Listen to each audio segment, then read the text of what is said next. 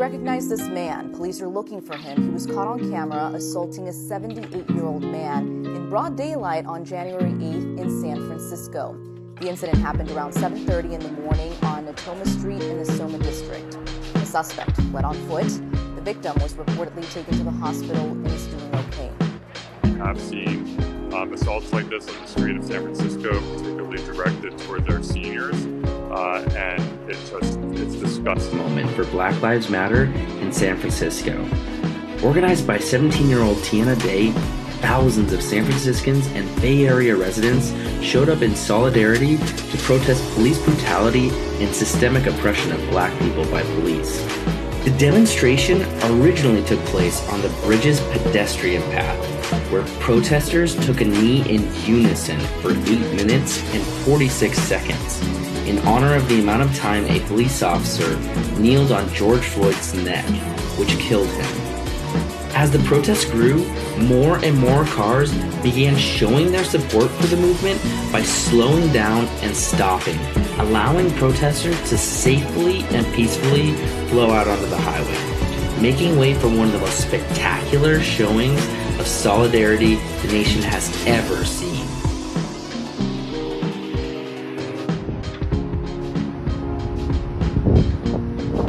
Today in San Francisco. Oh my God, 4 cars. Meninas, olha isso, pelo amor de Deus. This is a message to all black people universally. We now have to start talking amongst each other. We now have to meet somewhere or have some kind of underground railroad meeting socially, because what they're trying to do is they're trying to separate us and just throwing money in front of our faces. Now clearly $5 million sounds like a lot to the average black person, but this is not nearly enough for the trauma that our ancestors and that we currently are taking in. In our committee, we need to have smart black people who know financial literacy, because whatever amount of money they want to give in these different states, we don't want our black people going out and spending it and then not having anything for their children. And I'm hearing it pop up in San Francisco, LA, Boston, Chicago. Now, that's all cool and everything, but I think that the first people that should get any form of reparations is our black people in the South. Most of our ancestors migrated or escaped from the hell of slavery and went to the North, but it all was in the South. Most of those plantations are still there. So you shouldn't be having talks about San Francisco, LA, Boston, Chicago without talking about the South. Not to mention that Mississippi is now trying to pass a Jim Crow law, a new Jim Crow law. To all of my black people universally, do not fall for this trick. We need a reparation that increases in value. We need to talk amongst each other in our Underground Railroad Committee and find a form of reparations that increases with value. First, we should be talking about us as black people. What do we give out to the world that is something super special that we can hold on to? Why is California always the testing ground? First there was talks about LA, now there's San Francisco. Why does that state always have to be the testing grounds for anything? And this is something that's near and dear to all black people's heart. So why does California think that they need to be the first ones to talk about it? Just a question.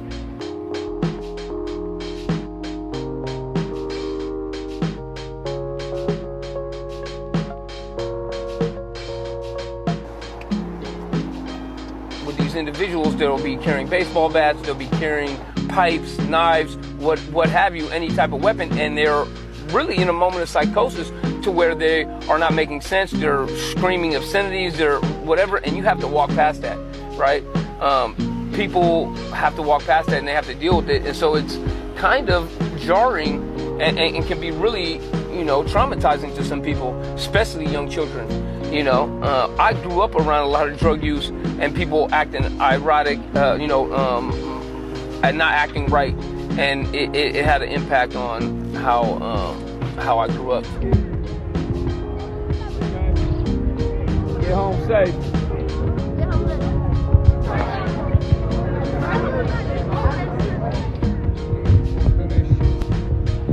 Come on, man.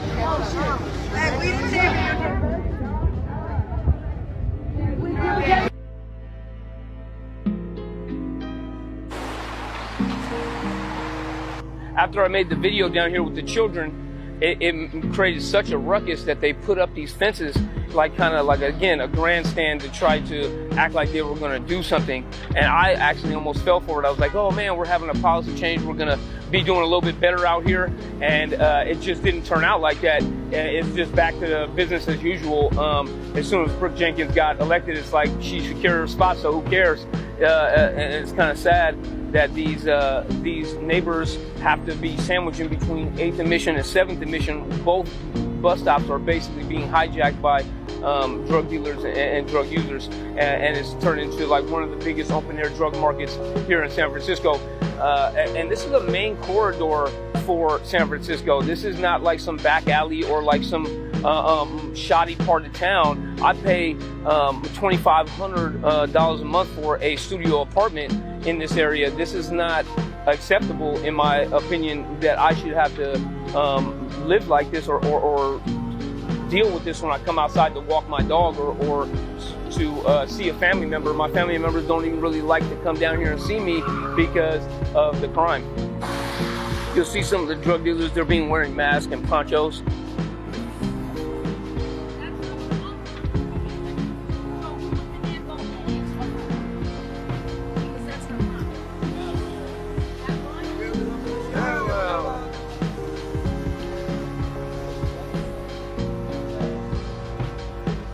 This is the bus stop that I filmed the children getting off. It's kind of rough right here to get off the bus. I mean, it's a lot of homelessness, a lot of drug dealing going on. It's kind of sad, you know. You see this type of stuff. You see the San Francisco police paddy wagon parked right there, but you won't see anybody in the back of that van, and you won't even see the police out here doing their job. I mean, we just walked through one of the biggest open-air drug markets here in San Francisco, and you'll see these people just out there selling and smoking drugs. And it's raining outside right now. It's not a really clear day. It's a pretty ugly day to be out here, so the activity is actually low today.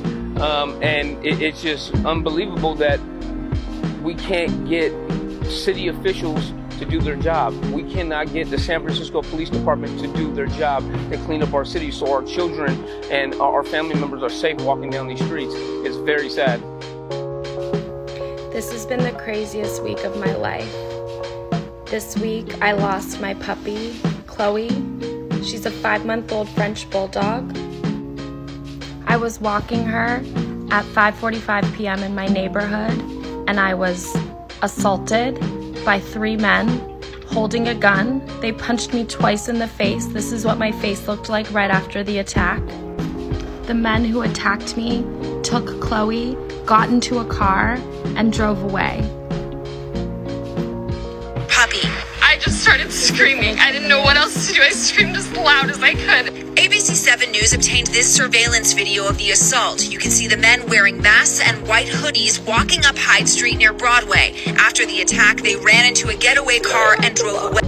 Okay, I just had to finally make this video because I am just so done. I am so done hearing about everything else. I am so done hearing about COVID deaths when the #1 cause of death of people between 18 and 45 is fentanyl poisoning. And the amount of people that have no idea what that is blows my mind. I did not know what it was a year and a half ago when my 23-year-old brother passed away from fentanyl poisoning, and so many other people have lost so many amazing people from this. And it just... So, I have decided to make this video so that I can provide you some education and hopefully stop people from making this choice, because it is ruining families and you're losing 175 people every day to fentanyl poisoning. Sorry.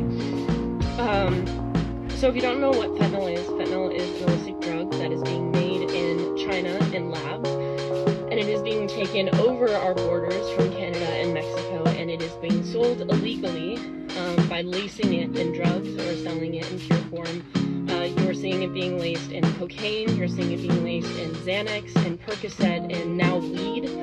So any type of illegal drug that you buy, any drug that you get that is not prescribed, has the possibility of being laced with fentanyl.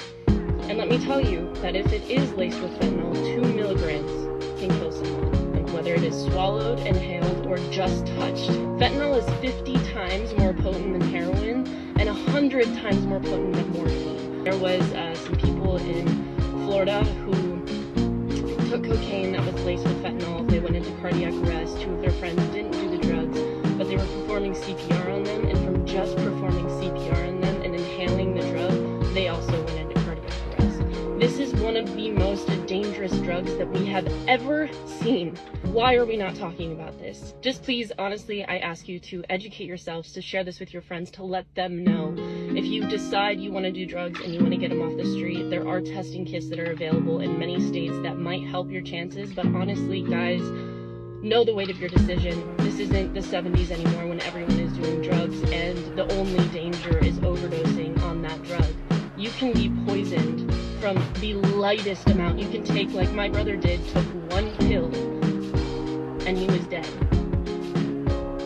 And that could be you, and you could leave your family. So just please think about that, and please share this, and let's please open this conversation.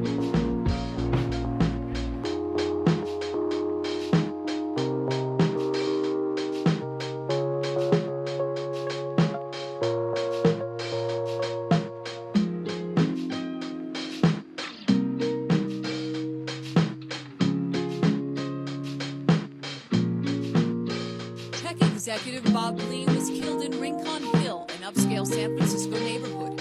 It's home to many young professionals.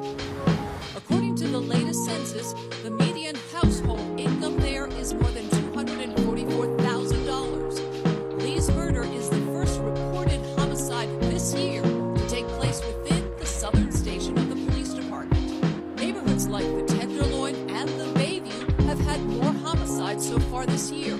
Yet that seems to go unnoticed among many San Franciscans. But that one statistic in Rincon Hill has some in the tech industry talking and posting a lot.